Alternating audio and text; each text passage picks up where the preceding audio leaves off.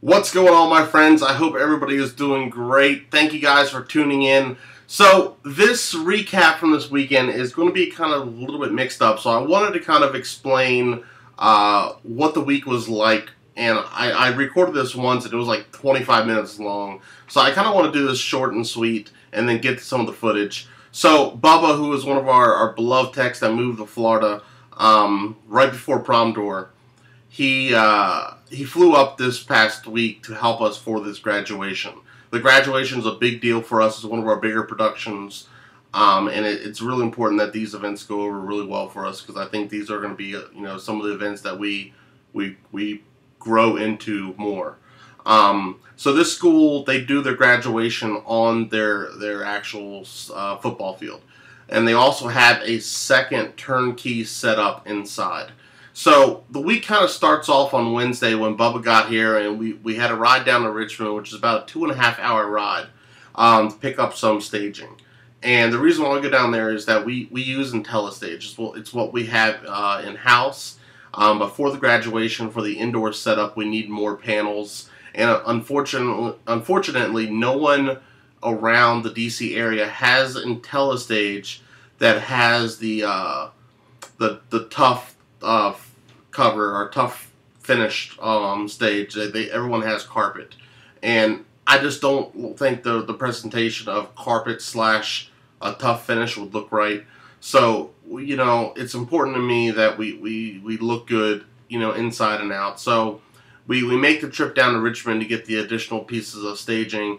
And kind of on the way down, Bubba and I, recorded some vlog stuff, just going down memory lane, talking about past events, the history of Bubba and I.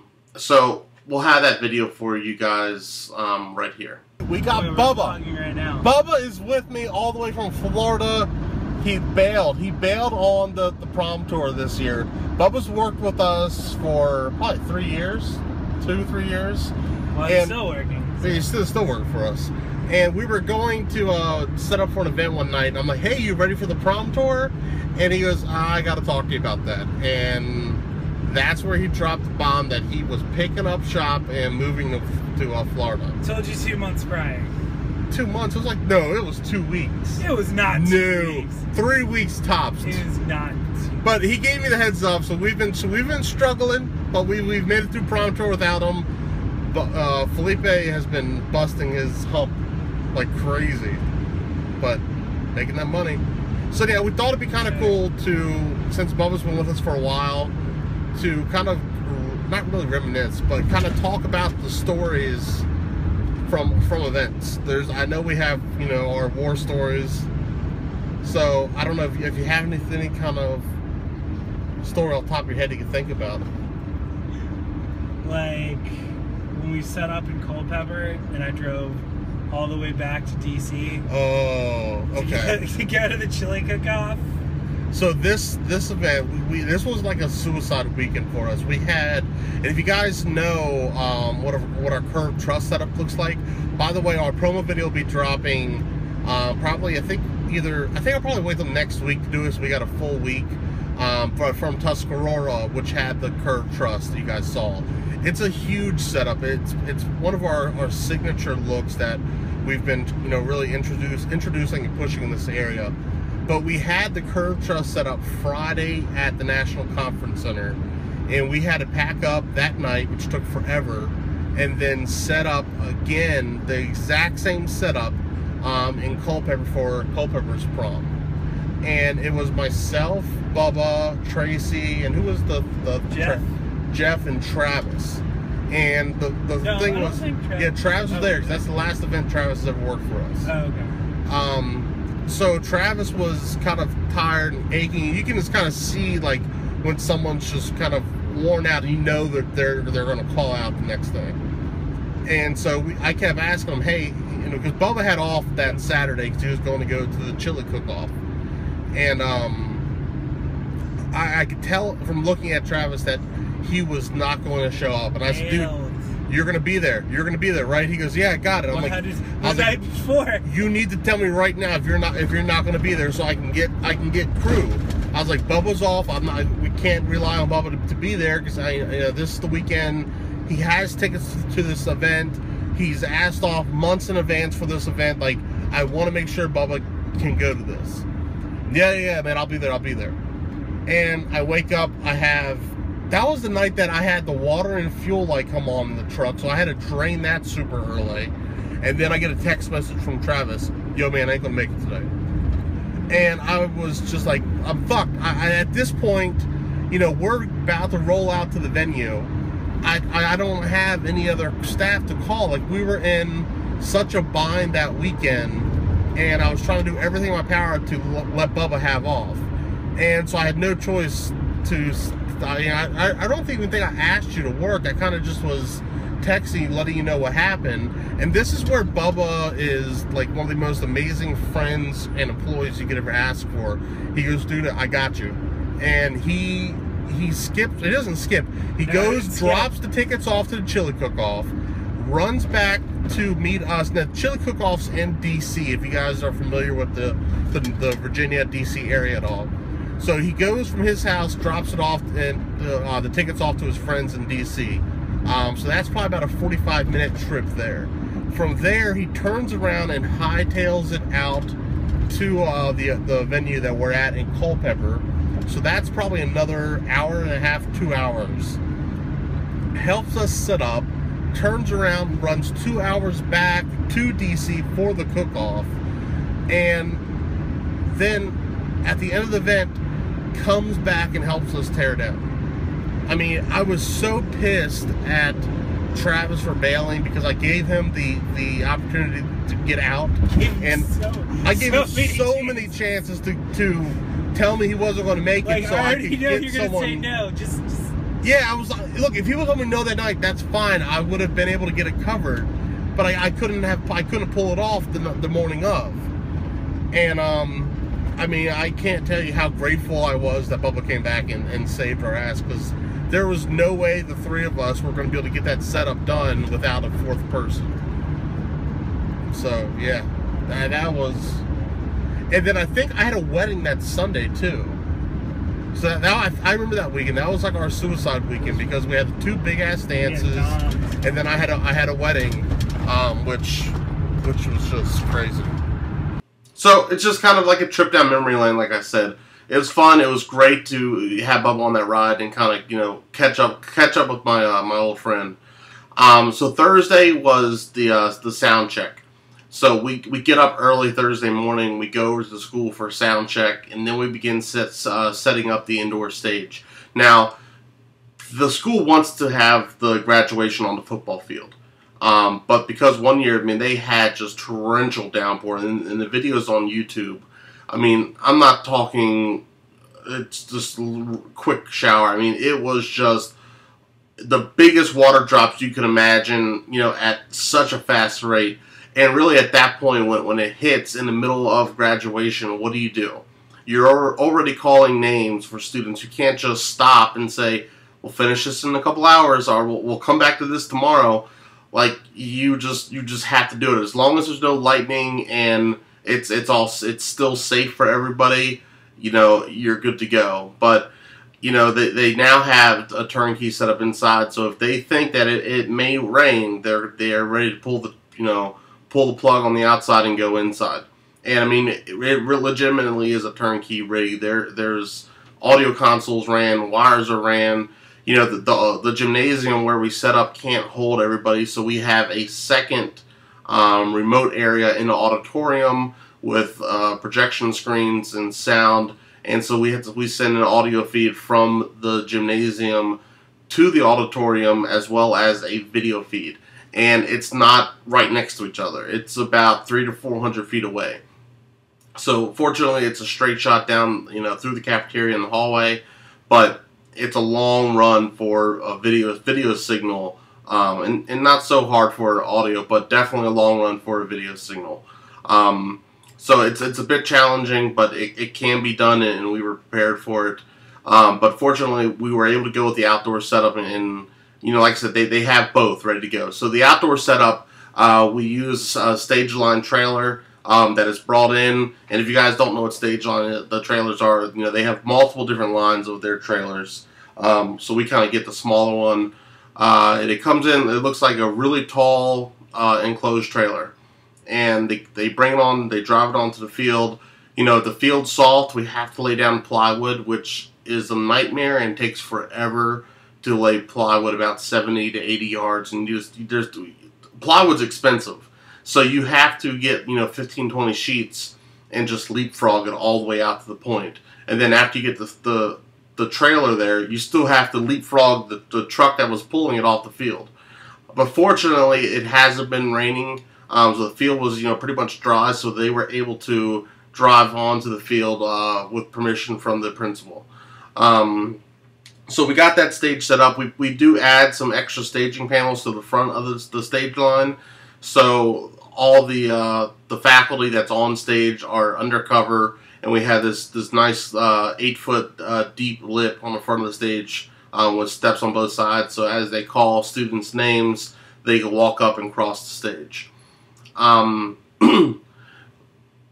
Thursday night they had a soccer game on the field, so we had to wait till the soccer game to finish. Fortunately, football stadium, they have lights, and setting up on the field at night, you would never know. The lights are so bright, you don't realize that it's nighttime. Besides all the bugs that are out biting the crap out of you. But we got set up that night. We got all the banners hung. We do 2 vertical banners. We do a giant background banner, and then a banner on top of the actual trailer.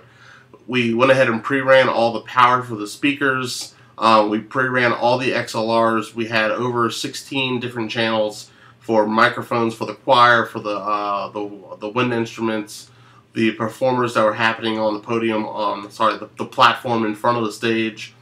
Well, we had 3 mics on stage plus monitors. We had confetti cannons. I mean, there's a lot of stuff going on.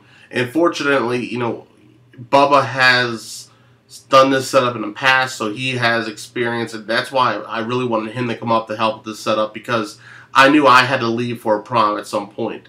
And Bubba came up with, ready to help and work. And Ryan Leonardo jumped on board to help us as well. Took care of all the audio mixing for us. And I know with that combination, I'm in good hands. And those guys just take great care of us and really, represent DJ well. And I think that's the biggest thing, is surrounding yourself in good people. Unfortunately, I would love to say that it's, we have quantity, but really it's quality to me. We definitely need some more people, but the people that we do have and we use on a regular basis, they're the best that we have. And my voice is kind of lost, guys, but if any of the guys that were working with us this weekend are watching the vlog, thank you for everything. I mean, it could not have been done without you guys. I know that I physically could not do it anymore. So I appreciate everyone. I appreciate Tracy and Felipe setting up the prom for us. And so literally, it's when I left the graduation, they were just getting to calling the names, and they actually bumped it up early because there was a storm moving in. And I left early, and Ryan, finished off the show for me there. And I headed out to go do the prom. What's going on, my friends? It's Friday evening at this point. Didn't get any footage of the graduation. I feel like every time I vlog, it's, hey, guess what? Didn't get any behind the scenes footage for you. But I got a ton of aerial shots of the staging and everything we did for the graduation that we do their audio and visual for. We did a live feed. Last year, for the live feed, we only had our data wireless card. And that school has really spotty service to begin with. And we had great signal last year, and then once the stadium got filled, all the data just got sucked out, and we were just fighting the online stream all the entire event. It was just a nightmare for the stream. So this year they ran a fiber line from the school to the stadium, and from there I ran I made a Cat 5 on site, or actually Cat 6, and ran a Cat 6 about 300 feet, which is pushing the limits for Cat 6 cable, or Cat 6 cabling. And it was amazing. It made so much of a difference. We had 70 megabytes up or sorry, 90 megabytes down and 80 megabytes up. And it was just amazing. It's so much better. The stream, we were able to stream full 1080. We were able to keep a connection the entire time, no dropouts. We've been using YouTube as a streaming service, which is great because they got a built-in DVR. So especially for graduations, if someone tunes in at the wrong time, they can always rewind and see their you know, child, granddaughter, grandson, friend, family member, whatever, walk across the stage. But every year, you know, when I listen to graduations, it kind of takes me back to, you know, what it was like to, you know, graduate and you know, all that hard work. And you know, when I hear the speeches, it's kind of inspiring. And one of the things they touched on is something that, you know, I always talk about, which is just follow your gut. And, sometimes you got to throw caution to the wind, man. And you got to follow your gut. You got to follow your heart. And I guess the piece of advice I'd give you before you get out of here is listen to that thing you got turning down in your stomach. All right, most of the time it won't let you down. Okay, so when someone's trying to make you turn left and you know you need to turn right, listen to that thing in your gut. Okay, that's the piece of advice I'm going to leave you with. All right, okay. You know, 90% of the time, you know, that feeling's right. And, you know, sometimes you got to follow your gut and not go down the path that everybody tells you to do. And, you know, I've built my company on following my gut and not listening to the naysayers. And so I hope you guys, you know, follow your hearts, follow your guts. So I'm headed to the venue where we have a prom tonight. Tracy and Felipe have been setting up that all day. Myself, Ryan, and Bubba flew in from Florida, and I'm pretty sure in this video we've had some clips of Bubba. But Bubba flew in from Florida to help us out there.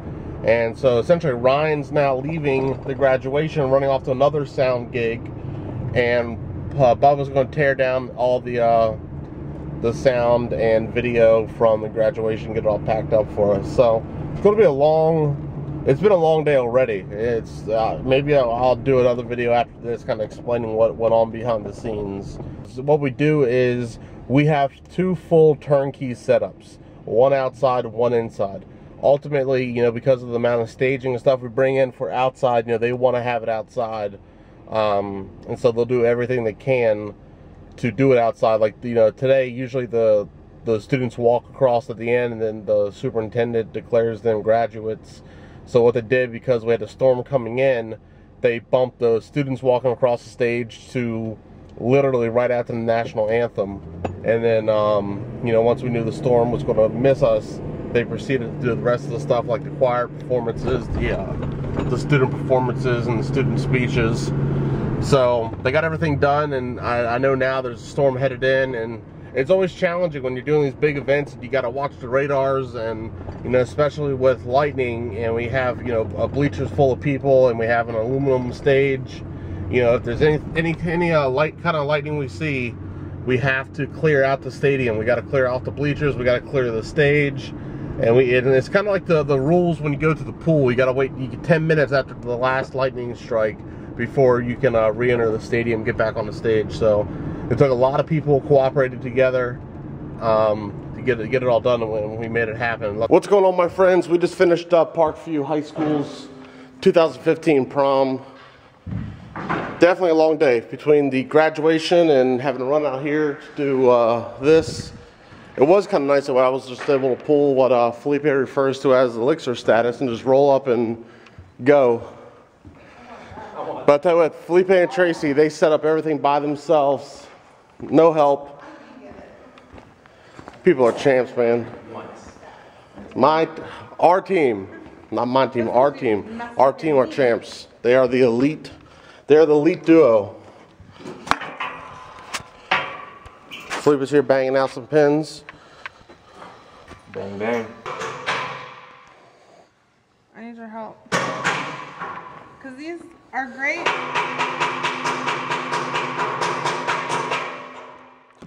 So if anyone has suggestions on how to make these hooks better for these, because we really don't have anything, so we might just drill a hole. I don't know if they make some sort of something we can attach. So these things like a hook of some sort. If you guys have any suggestions, leave it in the comments down there. Because right now we're kind of limited. If you look, we're kind of limited to just kind of attaching it to this, and it's not really the best way to go about it. I'm sure someone out there has a better. So guys, I've been meaning to tell you something. We hit the jackpot. Sorry.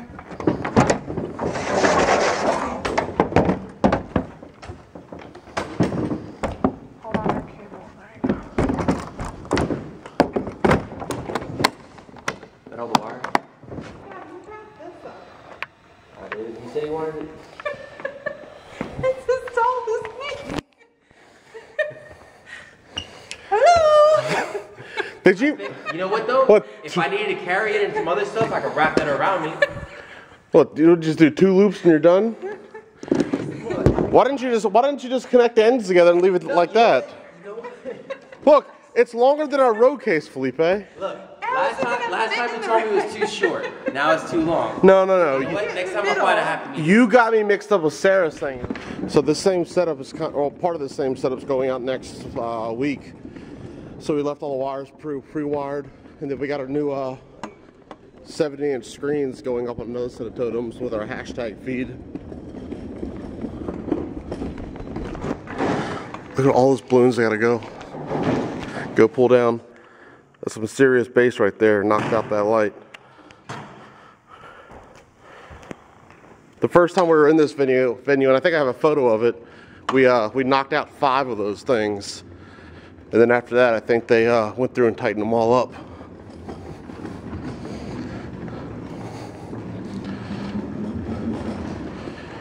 You guys want a little trick? They make these little plates you can buy, and we use this to mount our Source 4 on sometimes to do monogram projection.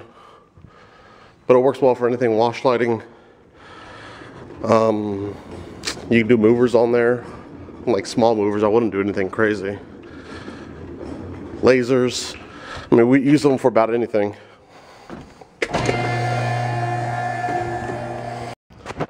For y'all that have trailers, there's a company called Proline Trailers out of Virginia. I think it's Midland, Virginia or something, but they make these aluminum flaps for your trailers. It works well for race cars, but it works great for gear. We finished the prom, pack up there. We have to leave the prom, we had to leave the prom and then go pack up the remaining portion of the graduation that Bubba, actually Bubba packed up pretty much all of it. He just got it all in the trailer for us, so we had to go through and sort through the trailer and get everything, put away in the proper places. And we had to also get the generator off the field. And I think we spent an hour looking for the lights to turn on, the stadium lights outside, because the principal had left me the keys to the compound essentially. So I had the keys to do everything I needed. I just couldn't find where the power was, or where the switch was. And we weren't planning on being on the stadium that long. We were hoping just to be able to pull in and drive off, but we had to get everything packed up. And I still wanted to go do a spot check of the field because we use ground staples to hold down the wires. And I still like just walk through afterwards, make sure we got every one of those up. Because since that field's used for soccer right now, I would just, my OCD mind goes to someone playing, falling, and getting that hit in the leg or something. And I just want to make sure that I do my part to make sure that we've done everything as safe from start to finish. So we found out how to turn the stadium lights on, got those on, did a walkthrough. Everything looked great. Packed up the trailer, packed up the generator, headed out. Had to be back to... Actually, we probably left there about 5:30, and I knew we could drop the generator off at 7 a.m. So we went home, just sat for probably 10 minutes, which was awful because after that I was stoved up. My back, my legs, everything was just cramped. So we kind of killed some time. 7 o'clock, dropped the generator off. By the time we got done there, we were able to get into the school's building at 8 o'clock to finish breaking down all the staging. For the inside setup and finish all that. So after we got all that complete, we finally were able to go home and go to bed. And we finally got home about 3 p.m. on Saturday, and I did not get up until 9 a.m. on Sunday. So I missed pretty much all of Saturday, and really got some well-needed sleep because I was running on fumes. By the time we finished Saturday afternoon, I was drinking a Red Bull and my eyes were just like spazzing, trying to close and go to sleep, and it just took everything to fight. But I got some interesting videos and clips here from the setup using the quadcopter, and so it kind of gives you a really neat perspective, and also kind of can show you guys what we did. So I got you some of that. I got you some of the setup. Of the teardown of the prom, as well as the teardown of the IntelliStage inside.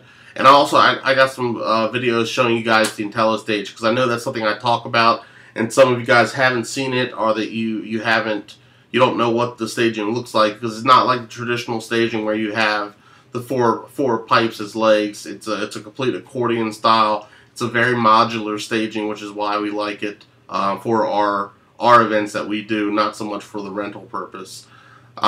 So here it is. Enjoy. Thank you guys so much. So I know a couple of you guys have asked about our staging that we use. So this is the IntelliStage. It has the accordion style feet, and I'll show you guys how those fold up versus the individual pipes. So there's pros and cons. The individual feet, you're kind of stuck to this height unless you add the extensions to it, and then you can stack them. Versus some of the pipes have the adjustments on the fly, so you can get different heights. But this works well for us. We did get the tough coat finish. It does have a punch out for some cables, and the stage just kind of locks together with the Allen keys, which tightens up these little teeth right here that hold the stage in place. But the top panels, they're 4 feet by 4 feet. They weigh about almost 50 pounds, and it's easy enough, even with myself having a bad back, to just pop up the top panel and move it. You go through and you just unlock each of these corners.